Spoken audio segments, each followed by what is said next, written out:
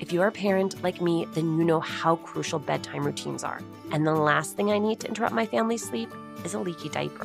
When I put the Pampers Cruisers 360 on my daughters overnight, I would be confident that diaper woes were not getting between me and the whole house getting a full night's rest. Pampers Cruisers 360 keeps wetness away from skin for up to 12 hours and provide up to 100% leak-proof fit, which means you won't be awake in the middle of the night trying to calm an unhappy kiddo or cleaning up any midnight messes. The thing is, Pampers are known for their great, dependable quality. They're easy to use with 360 stretchy waistband you can pull right up on your little wiggly one, and easy tear sides, which means you can rip, wrap, and roll the diaper to dispose. Pampers are also hypoallergenic, free of elemental chlorine bleaching, parabens, and latex. Your baby deserves that.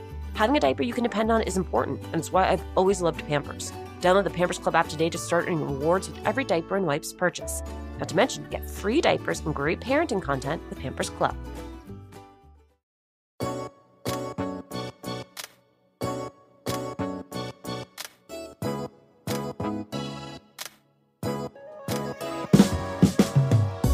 Grace Ramirez lives her life in quantum years. She spent the early part of her career in production before trying her hand in front of the camera as a cooking show contestant. She got her butt kicked, and instead of slinking away, doubled down by earning a scholarship to go to culinary school. From there, her career took off, and with it, her marriage unraveled. Grace moved through her own pain by helping others, parachuting into Puerto Rico to provide meals for those impacted by Hurricane Maria, the type of service that would come to define the next chapter of Grace's life. We talk about how chefs do not wait to be invited, they take their knives and go, the identity crisis that led Grace to learn to hunt, and her effort to bring nourishing Latin cuisine to students across this country.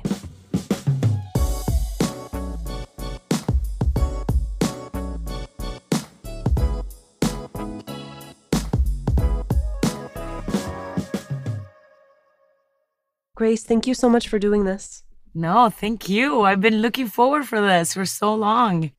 Grace, you are born in Miami, raised in Venezuela, and so often I hear that story in reverse. Why was it that you were born in Miami and then raised in Venezuela? You know, it was the 80s and my grandparents had an apartment in Miami. And, you know, it was very typical for Venezuelans back then to have a second home in Miami. My mother was very, very smart, is very, very smart. And she had a scholarship to go to London. She didn't like it. She said it was too cold. So then my grandparents said, why don't you go to Miami and study in Miami instead? It's closer to us. It's warmer climate. And I was born there. My grandparents basically raised me because when I was a year old, my father had passed away and my mom was a working mom. My grandfather is a very interesting character in my life. He was a general in the Venezuelan Air Force. So, you know, he would fly from Caracas to Miami literally every week on a Hercules. And I remember literally growing up in that cabin of that airplane. When you lose a parent that young, before you ever really know them, and then you're raised by a mom who's trying to figure things out in real time, what were the expectations of you? What was communicated to you as a child?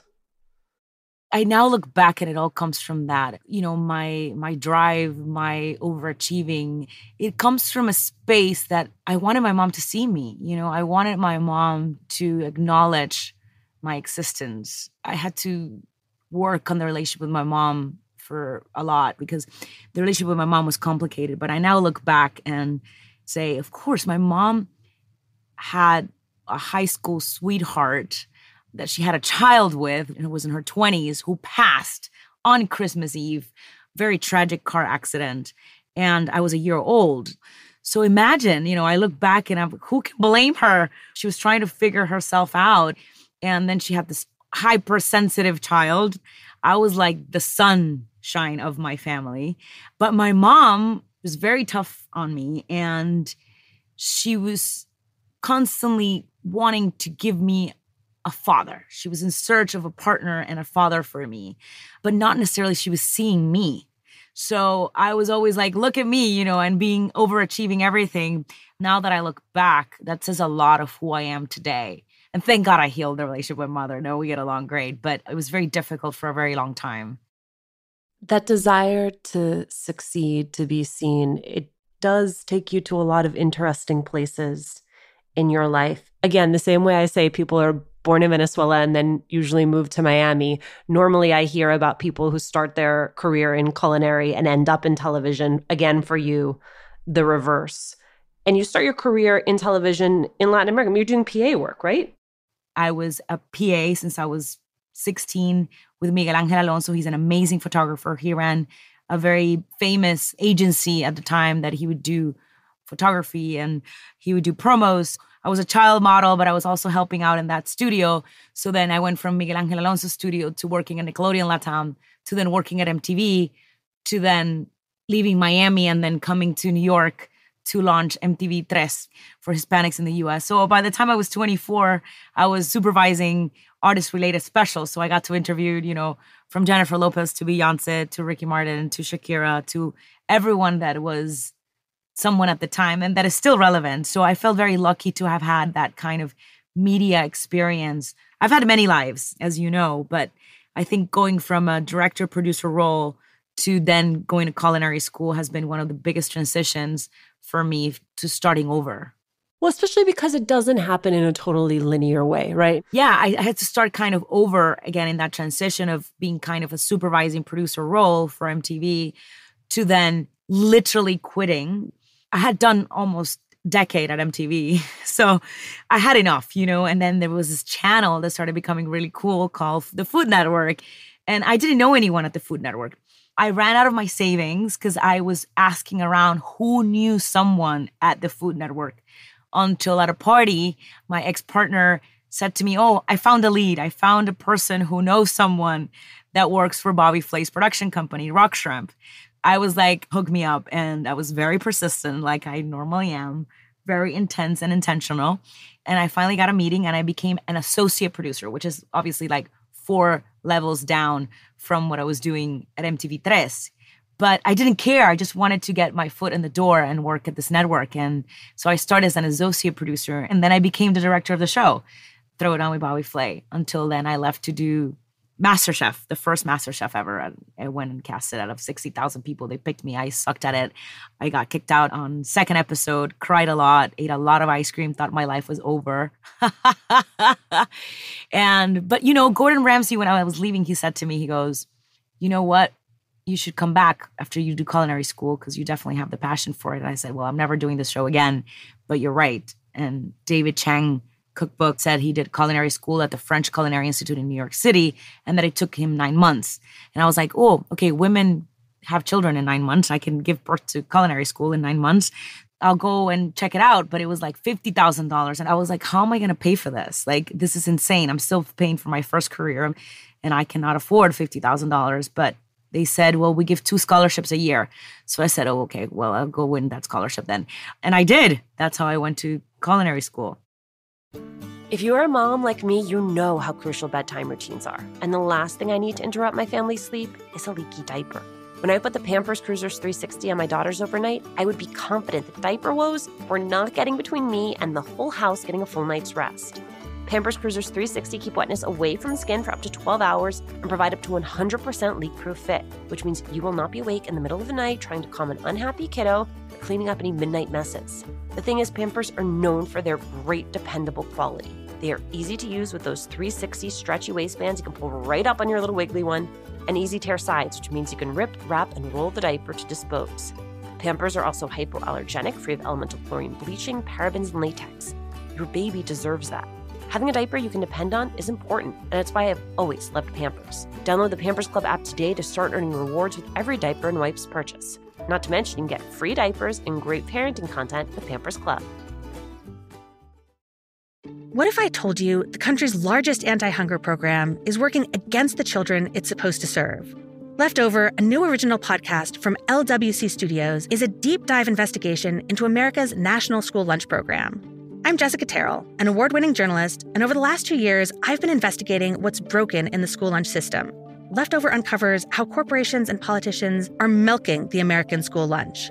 Subscribe, follow, and listen to the entire Leftover series wherever you get your favorite podcasts.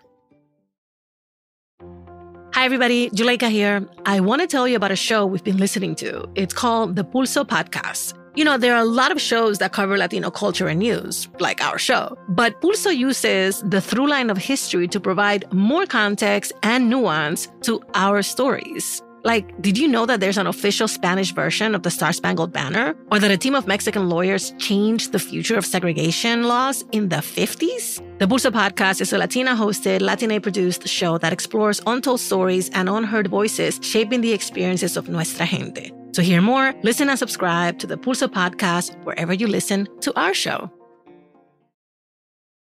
Hindsight being 2020, of course, it makes sense that a person who has the type of grounding you have in media, and then you add the culinary degree, that your television career in this space explodes. Yeah, it was very intentional, honestly. In Venezuela, you could only work in front of the camera if you were Miss Venezuela. So now it all makes sense. I was a child model until I was 16. And at 16, I got taken to that guy who tells the Miss Venezuelas, you could be Miss Venezuela or you cannot be Miss Venezuela. And he said I wasn't tall enough, I wasn't pretty enough, I wasn't skinny enough, I wasn't enough to be a Miss Venezuela. That really traumatized me. And I was like, well, if I cannot be Miss Venezuela, then I can't be in front of the camera. But I could be an amazing producer, director. But inside, I always wanted to be in front of the camera because that's what I was doing. I was like this child model. But then when I found the kitchen, I was like, wait a minute. Now it all makes sense. It's showing off my culture. It's showing off something that I love doing. And I remember having this conversation with Bobby Flay. Bobby said to me, go be the J-Lo of cooking. Which I thought was really funny. But I took that, like, just go do it, coming from him and coming from Jennifer. When the last time I interviewed her, Jennifer Lopez, she said to me, we are the new American girl. The only thing that I'm going to tell you is don't let anyone put you in a box. Don't let the stereotypes get you. And to have come from that, I can't be in front of the camera, to have these two very successful individuals, Bobby Flay and Jennifer Lopez, said to me, go do you. You are the new American girl. Had a huge impact in my career. As your television career explodes, what happens to your marriage? It was hard because Antonio is an amazing human being who have taught me so much.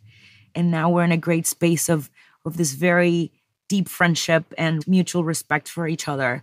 But there was something about our marriage. First of all, Antonio's older than me, and our dynamic, now that we look back, it was kind of me just admiring him and him admiring me, but not in an equal way.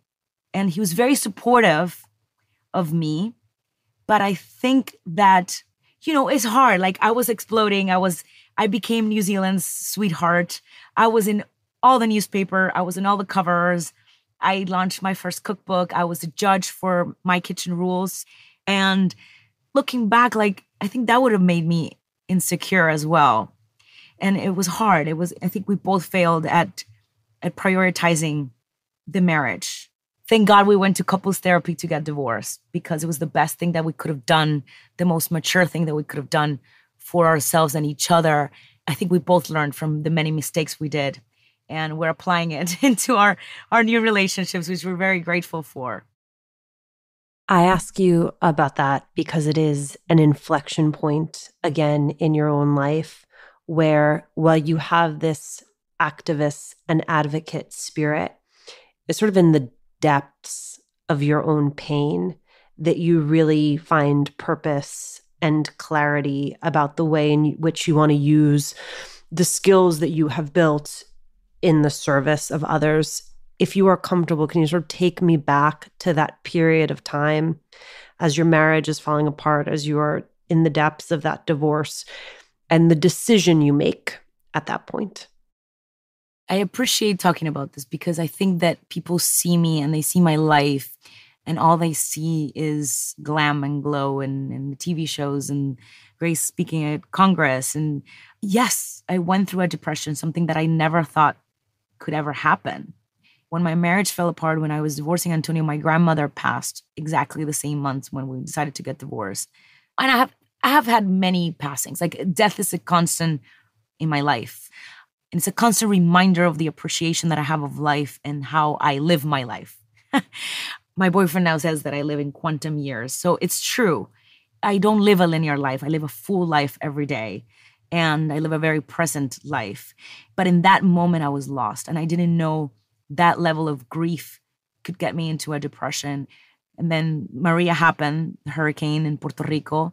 And we saw that image of President Trump just throwing the bounty paper, toilet paper to the crowd. And I knew the work that Jose was doing. I went and tried to see Jose speak at the Food and Wine New York. And he was getting interviewed by Sam Cass, who's the former chef of the Obama administration. I went up to Sam. Jose was virtually in Puerto Rico. And I said, Sam, connect me to Jose. I need to go to Puerto Rico. He goes, no, just go show up. You know, we chefs, we just show up. Take your knives and go. I took the advice that Sam gave me and I took my knives and went to Puerto Rico. And then, of course, I met everyone who was working with Jose and just started cooking. I didn't shower for like 2 weeks. It was hard. But what Puerto Rico gave me was hope. It gave me life and it gave me purpose. And I realized that the only way to come out of this depression was 2 ways: giving back to the community and really taking seriously that if I didn't stop and did this meditation center for 6 months, I just literally lock myself in a meditation center so I can grieve for 6 months because I have not stopped working as long as I can remember.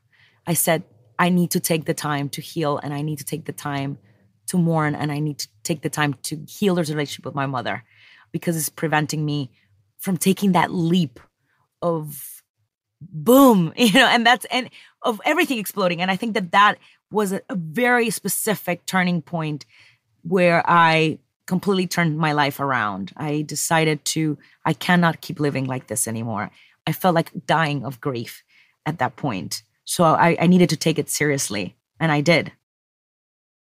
To your point about your life being nonlinear and living in quantum years, where in all of this do you face this question of who you are as a chef, your sort of identity crisis around being a chef? The identity crisis about being a chef came in right after culinary school, because culinary school here in New York back then gave you a very strong set of skills. But where does food come from? Wait a minute, what part of the animal is this? Like, you had a very superficial understanding of this, where food came from. And I didn't think it was fair. I was facing an identity crisis as a chef. Like, what is my philosophy around food? Because I love meat, but I understand what it does for the planet. Where do I stand in this debate around sustainability and eating meat? My ex-husband said to me, look, I have a big job offering in New Zealand. I said, well, let's go. I mean, if there's a country that is all about sustainability, garden to table, philosophy, and is so ahead of its time when it comes to food, is New Zealand. In New Zealand, I decided to say, if I'm going to eat it, I'm going to own it. So if I'm going to eat meat, I want to see the whole process of how an animal gets slaughtered, and I'm going to work at a butcher shop. I'm going to go hunting with the boys for deer, and I'm going to go fishing, and I work at a garden to table program with kids where we taught kids how to grow, harvest, and cook their own food. So there, it was where my passion around sustainability and traceability came from. Now, I think everything in moderation. I eat a very balanced diet. I eat meat only sometimes, grass-fed. And if I go to a restaurant and eat meat, most of the times I know the chef and I know where it's coming from and I know they're making a very ethical decision of where that meat is coming from. But that's when my strong food philosophy came from. It came 100% from living in New Zealand for 4 years. It strikes me, Grace, that you have so much going on and so many cool things happening that we could do separate episodes on each thing. Because I love that when you and I were together at We All Grow, the thing you were most excited about, it seemed to me, was Cocina Latina. Tell me what it is and tell me why it means so much to you. La Latina Cocina is a concept that I, in conjunction with Aramark runs like 250 higher education food halls around the country. And inside those food halls lives La Latina Cocina. So think of like a Chipotle meets La Carreta, but really cool and trendy and specifically designed for kids in universities and colleges around the country.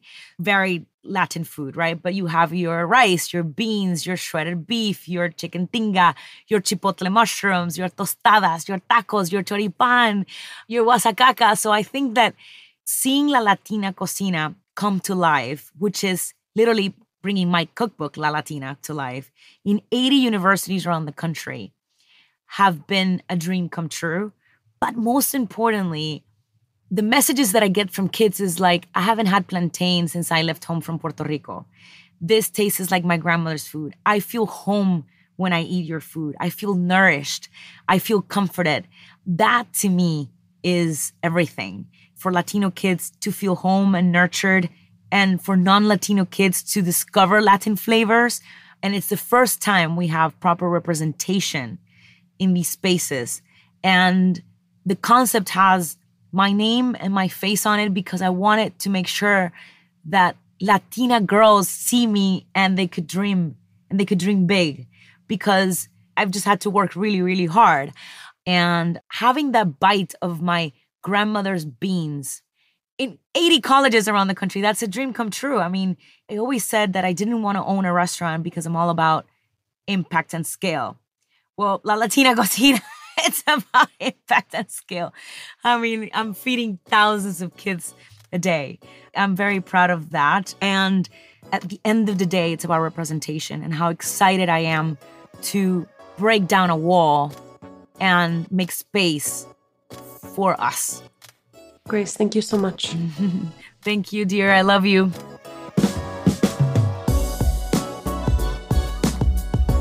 Thanks for listening. Latina to Latina is executive produced and owned by Juleka Lantigua and me, Alicia Menendez. Paulina Velasco is our producer. Kojin Tashiro is our lead producer.